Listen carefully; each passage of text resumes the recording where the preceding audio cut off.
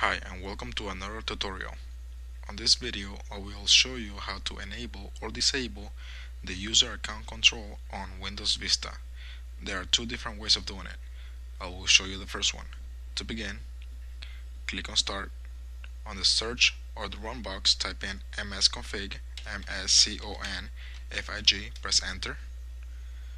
Select the Tools tab, scroll down, and if you want to disable it, disable UAC, which is disable user account control, click on it and click on launch.